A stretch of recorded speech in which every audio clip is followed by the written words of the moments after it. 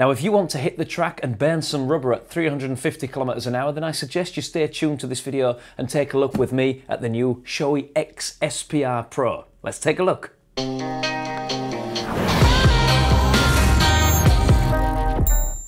To say that the new Shoei X-SPR PRO is the successor to the X-SPR 3 would be a little bit of a half-truth, to be honest.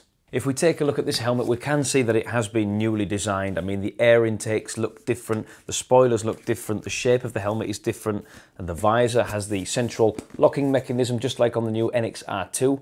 It really is a newly designed helmet. And to be very honest, the first thing you're going to feel when you pick it up is the weight balancing. It feels really, really good. I expect you will be able to wear this helmet for hours on end. Now, the weight balancing being well done is quite important because this helmet is actually about 60 or 70 grams heavier than its predecessor. Not that that really makes big difference, but when the weight balancing is well done, you're not going to notice that so much. To be honest, I think it's probably got something to do with the fact that this helmet is now ECE 2206 rated, as well as FIM certified. As you well may know, this means that the helmet has gone through stricter tests and that it is ready for the future.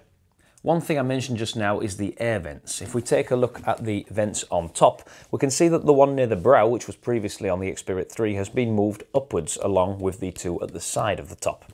This has probably been done so that your windshield doesn't block the wind from actually entering the helmet. If you have a higher shield or you're really leaning forward, then you're going to be missing some wind if the vent is only just above the visor.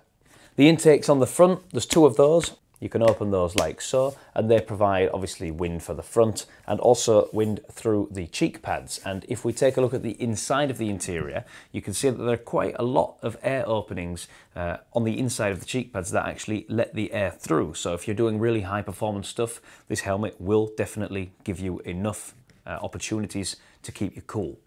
The same counts for the inside of the helmet. If we take a look at the EPS liner, we can see pretty much more holes than I've seen on any helmet before, so I'm pretty sure that you're going to have a great in and outlet when it comes to air and ventilation.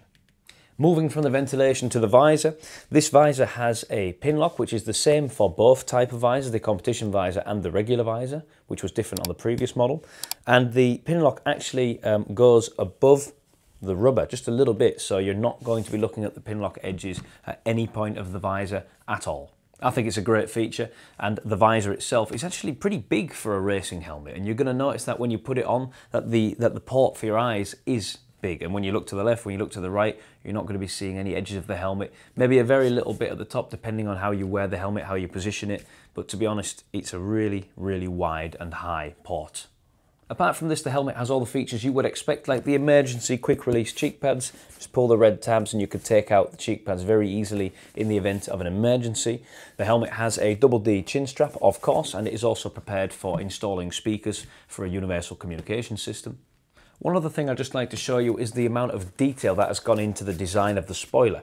If you take a look through the opening, you can see little fins on the inside, showing that they have really checked this out in the wind tunnel. The shape is so much more complex than I'm used to from Shoei, and it looks like they've really upped their game on this. I'm expecting big things, and like I said in the intro, this is the helmet you're going to want to get if you want to go and hit the track at 350 kilometers an hour, which a lot of people do. Another little interesting feature are these red switches on the visor mechanism. If you put the switches down, it actually locks the visor tighter, and it won't be possible to remove the visor in that particular setting. So sometimes when you see people in the MotoGP who take a tumble and the visor flies off, if you have that setting down, that will not be possible with this helmet. You won't be able to change the visor, it won't come off. So it makes it stronger and tighter to the shell. We expect the helmet to start shipping at the end of summer 2022. That's probably only going to be like the matte black, the white, the glossy black, and we're going to see some graphics later on. The starting price for this helmet is €799 in the standard colours, €899 in the graphics, and €949 for the replicas. Thank you for watching this video. I hope that you enjoyed learning more about the new Shoei X-SPR PRO. And if that is indeed the case, then hit the thumbs up button to thank us for all our hard work and to keep this going. If you want to make it even more crazy, you can always hit the subscribe button as well, and that way you're never going to miss anything that we bring out on the net for you guys. Thanks a lot for watching again. Check out our website fortomotor.com, where of course you will find the best prices and worldwide shipping, and I'd love to see you again next time. Cheerio.